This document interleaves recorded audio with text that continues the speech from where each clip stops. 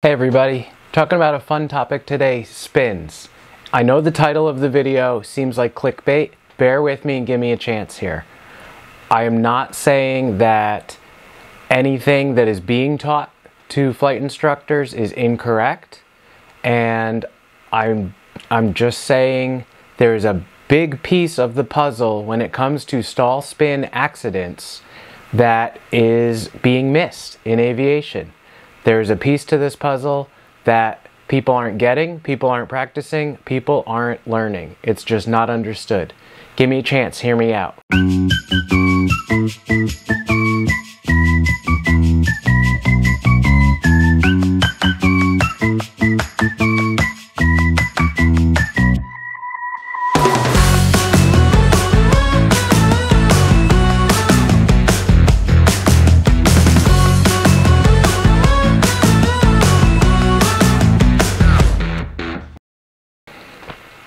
Alright, to understand what I'm going to try to explain here, I'm going to try to make it as simple and swallowable as possible. We're going to look at a dart first. A dart has a heavy end and then a light end with a flight in the back. And when you drop a dart, if it has far enough to fall, obviously the heavy end comes down and the end that's making lots of drag ends up at the top. The nose, think of this as the nose, rotates down towards gravity. We also know if you drop a dart that it will rotate past center because of inertia, and it'll go kind of through this oscillation a little bit as it falls, each one getting less than the one before that, but that's because it has some rotational inertia as the nose comes down. That's a dart, right? If I put some wings on this, let's imagine that our dart is now an airplane, okay? Stalls are being taught to flight instructors and practiced by flight instructors when they do spins are being taught to flight instructors and being practiced when they do their flight instructor training in a wings level configuration, generally in the power on, power off stall scenarios. And that's not necessarily a bad thing because they're going to be teaching those, and that's when students are going to tend to get uncoordinated in flight and they're stalling the airplane. And to spin, the general rule of thumb that people are taught and told and is passed down is if you don't stall you can't spin, and if you stay coordinated you can't spin. And that is not entirely true, but that's a pretty good rule to keep people out of trouble. But you got to understand this other factor with the dart. So if you stall wings level, just like a dart, even if it has wings taped to it, the nose comes down, airspeed builds, you fly away, no big deal, right? If you stall in a bank, in a turn, and this is where stall spin accidents are generally happening. You know, people talk a lot about that turn from base to final when people stall, because that's when you're generally flying slow, kind of on purpose, but if you lose situational awareness, you get a little too slow, you may stall in that turn or whatever. But the big key to these accidents is that they're happening in a bank, and stalls and spins are not being practiced in a bank. And what's happening, if we think about this dart for a second, in a bank, the still is a nose down tendency. However, now, because you're banked, it creates a yawing moment. And just like a pendulum swings, there's some inertia that happens here, and the nose will come down. If airspeed is allowed to build, the tail of the airplane will do what it's supposed to do and the airplane will just fly away.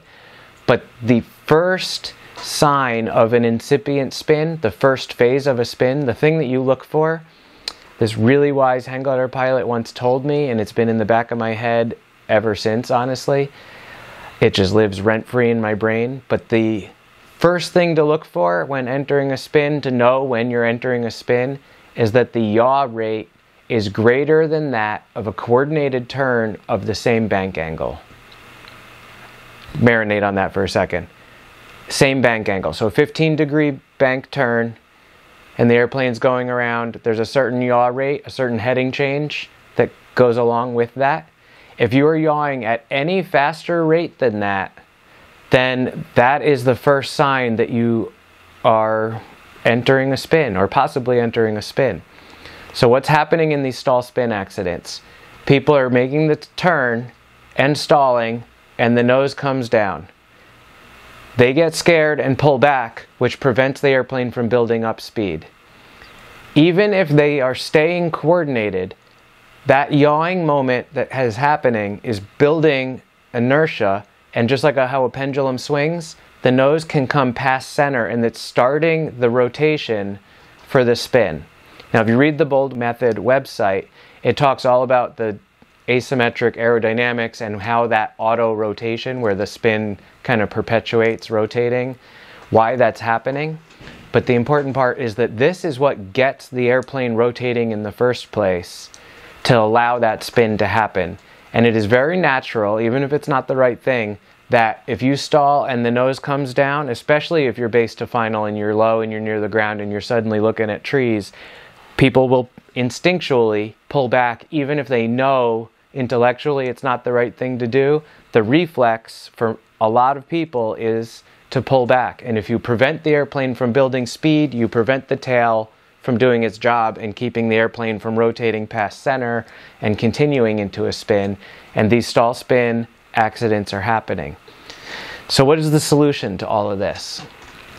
Well, I think we need to be teaching instructors about this yawing moment that is created when you stall in a turn and the nose comes down.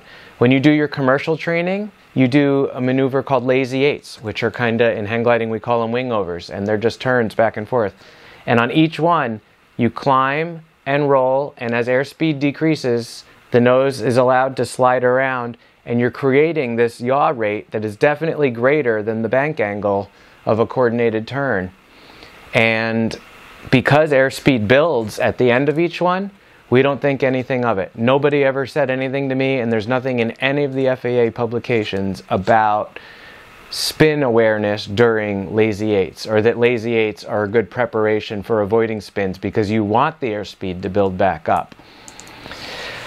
So I think this seems simple, you know, it's a piece of paper on a dart. Hopefully I've laid it out in a way that makes a lot of sense, but aviation isn't talking about this. And I think people understand it in like a fundamental sense, but the application in that stalling in a turn creates this yaw, and that is the big piece of the puzzle to why stall spin accidents are still happening. It's not because people don't understand spins, it's not that people don't understand stalls, but the combination of stalling in a turn and creating this yaw, and that's exactly what I do in my hang glider. So to spin a hang glider, and I'll tell you how to do it so that people can not do it, but I'm basically doing an aggravated stall where I have extra airspeed and I allow the glider to pitch up and I roll a little bit at the same time. So the glider begins to slow down in a bank, in a turn, and as it does, the nose wants to come down and around, and that's creating this yawing moment. Now what I am doing in a hang glider, because we can move our weight forward and back, is as the nose comes down, I get a really good yawing moment. And this is an important part, is I don't move my weight back until I have that yawing moment. Then I push out and move my weight aft. So then there's less nose down force because the CG is moved way back. And that allows that spin to kind of continue and rotate. And then I can keep the glider in a somewhat stalled state. And I'm still making little inputs and kind of flying it through the spin, which is a whole other video, whole other topic. But a key there is that the further forward center of gravity is, the more action you get when you stall in a bank and the nose comes around, and the more the rotational inertia may bring the airplane past center if the airspeed doesn't build up.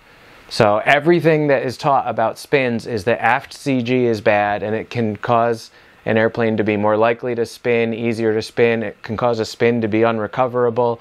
All true, all great information. But what if the CG is forward? You're thinking you're safe. You're thinking you're great. If I stall, the nose just comes down, I fly away. But if you stall in a turn with the weight forward, like the dart, the nose comes down and it creates this rotation. It can go past center, and if you pull back, or you at least don't allow the airspeed to build up enough that the tail can overpower that rotation, you can get a quarter revolution, half a revolution, and that might be all it takes if you're base to final and you're not very high.